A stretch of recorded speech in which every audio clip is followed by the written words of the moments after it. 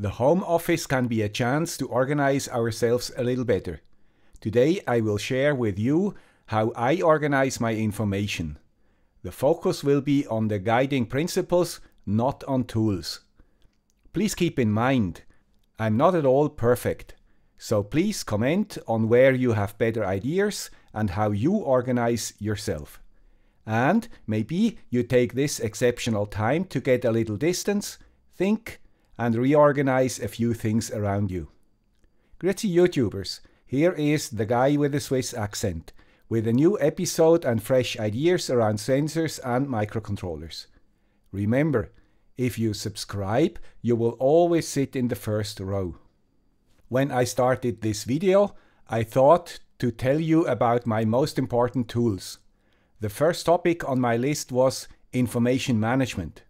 Then I discovered that this is enough for one video. Please comment if you are interested in a further video about the rest of my tools and how I work with them. Information management is not visible, but probably the most critical tool for my work. Let's start with 3 rules. As simple as possible, but not simpler. This rule is not from me, this is from another Swiss guy, Albert Einstein. Number 2, searching is easy, finding is difficult. That is why we should focus on finding, not on filing. Time is a principal organizer. It is accepted and well known by most of the people I deal with. Firstly, the oldest tool for information management in my lab. I still own a few books, but most of them are purchased a long time ago. These 3 are the most important ones for me in electronics. All are references to get an overview of a topic. The authors put a lot of effort in organizing the information. Otherwise, I do no more buy a lot of books, and if I buy them, usually electronically. I'm also a big fan of audiobooks and podcasts.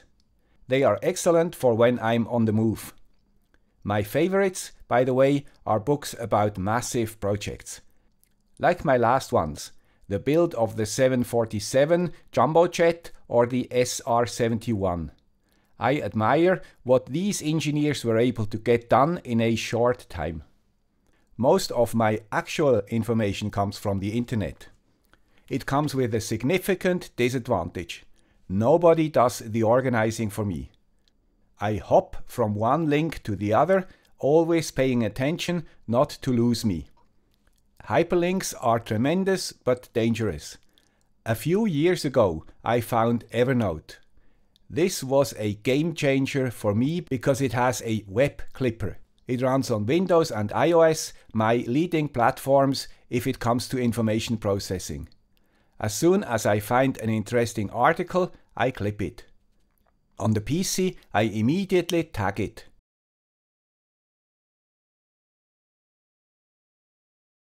On iOS, I put it in the folder !stack.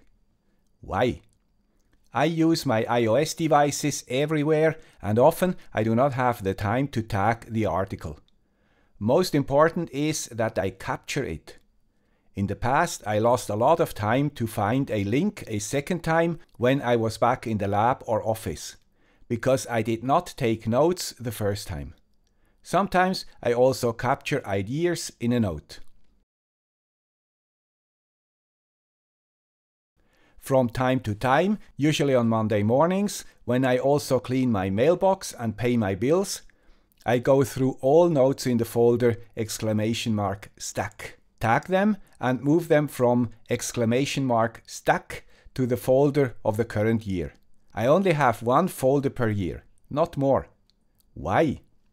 Because many years ago I read somewhere that you have to organize your information with a goal of finding it later. With too many folders, the finding is hard because I often do no more remember what I thought during filing. Filing along the timeline for me is the best because I usually roughly know when I dealt with it. Like I said before in rule number 3. Time always is one of the essential organizers for me, because most people I deal with know and accept it. One outcome of this behavior is that I publish my videos every Sunday at 9 AM Swiss time sharp. So you can organize yourself if you want. A full text search does the searching.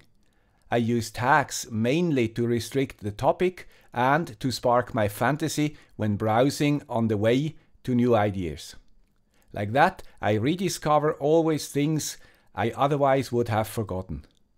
Using tags and folders is an overkill in my eyes. Albert would not like it, I'm pretty sure. Keeping the tags clean and the list short is another task. About every month or two, I look for duplicate tags and tags with only one entry. Documents in those tags often can be retagged and combined with other topics. By the way, I use leading exclamation marks to get the folder and tags at the beginning of an alphabetical sort. Tags with exclamation marks are reading, YouTube idea, and to do. Maybe I will later add one after retirement. Like that, I do no more lose a lot of information. The effort for filing is small and the chance to find it is enormous. I use a paid version of Evernote. The main reason is that I use it for 4 devices. Otherwise, I think the free of charge version would cover my needs. The next information source is still mail and document creation. In my regular profession, I work with large organizations where Windows and Office are the standards. This is the main reason I use it for me too. And of course, I'm used to it and know some tricks for efficiency. Let's start with Outlook. I use the same principles as shown before in Evernote. I also only have very few folders: Inbox, Sent, and Read. All messages obviously start in the inbox, where they stay until they are treated. I created a so-called quick step to move the mail from the inbox into Read when I'm done with it. Outlook automatically transfers sent messages to the sent folder. Like that, the inbox is the open points list and should not be too long. For important tasks, I sometimes create a calendar entry to be sure I deal with them. Also here, I created a quick step. I have quite a few mail accounts, some of them even on the systems of my customers. If possible, I auto-forward all mails into my primary mailbox. Like that, it is harder to miss them. And I reduced the number of folders again. Every year I archive 1 year's worth of documents, usually 2 years back, because the chance I need a mail is reduced exponentially with time. So I archive every year 2 folders, Sent and Read. And I try to archive also the calendar entries, mainly because of nostalgic feelings. This is not so easy because of recurring events. If I search for an ancient mail, I still can mount those archives, and after an hour or so, they are indexed and searchable. Anyway, I have full text search enabled at nearly everything on my PC. And now the most important rule here. I do not delete emails except marketing stuff. Why? Because like that, I'm much more motivated to search for something. If I would delete a lot, I always had an excuse to stop searching because I could assume that I deleted it. Now I know that I just did not search good enough and continue searching. Very motivating. My biggest problem is social media. They do not support proper task management. This is why I often forget to answer or by chance discover that I should have answered a long time ago. I appreciate your tricks for platforms like Twitter, Facebook Messenger, and YouTube. The next place where I have lots of data is the file system of my PC. Here I have my essential and fast changing files in one folder, and this folder is a Dropbox folder. There are a few exceptions. My YouTube projects, my music files, and my family videos. The main reason for that is that these files are much bigger than the rest and very slow moving. From time to time I add a few files and they stay forever. For example, also on Monday mornings I archive my Sunday's YouTube project on a mechanical hard drive inside the PC and delete all files from my SSD. After that, I start a task in Second Copy, an ancient but very reliable program that copies all specified files to a second hard drive. This drive is usually powered off. I only switch it on for a short time. Because Windows does not allow tags, I still use folders. Most applications also expect this concept. That's it. I also pay for the Dropbox service. Like that, I have plenty of space and can store everything except the files mentioned. My experience with Dropbox was much better than with Microsoft's or Google's solutions. Maybe they are better now, but my decision is already a few years old. An essential advantage of Dropbox is that it keeps all file versions for 30 days. Like that, I can recover deleted or overwritten files. I need this feature at least once a week when I forget to change the file name in one of my projects and Arduino overwrites my old one because it autosaves when I press upload. Or I make lots of changes and find out that these modifications were crap. Then I can return to a previous version, similar to GitHub, but simpler. I do not back up my C drive. In case of a defect, I install my PC completely new. This happens not very often and helps to keep Windows clean. I still have old drawers where I keep physical documents like diplomas, foreign currencies, receipts, or manuals of my newly purchased devices. But I have to confess, these days I usually search online for a manual, or go directly to YouTube if I have a particular problem. The last paper store is one folder with all accounting documents, also organized in years. This helps me to fill out the tax sheets. That's all. Maybe you do it similar to me, just with other tools, or you have a completely different system. In both cases, it might be an idea to use this extraordinary time to organize you for the time after. Summarized, finding is more critical than searching. In the last years, I only bought a few books, mainly for reference. Most of my information comes via the browser.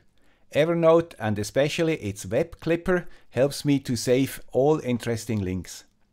I use Evernote on all my devices. This is very important because good ideas or links often appear somewhere on the road.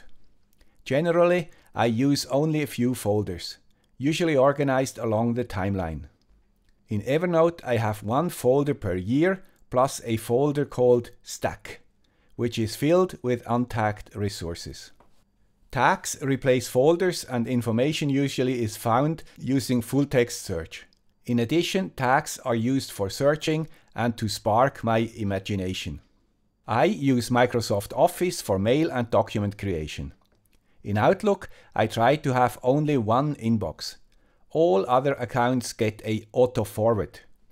In Outlook, I also only have 3 folders: Inbox, Sent, and Read.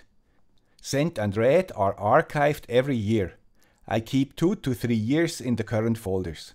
Like that, I nearly never have to go to the archives.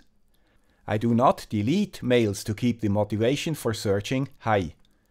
Unfortunately, I have no concept for social media other than just use it. Especially Twitter is a pain in the ass in this respect. Dropbox and a detachable hard drive protects my PC file system. All relevant files are stored in the Dropbox folder. Inside this folder, I use a folder structure. Applications expect it and Windows does not support file tagging.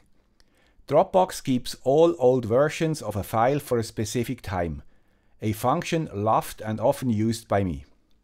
I do not back up program files or the system drive.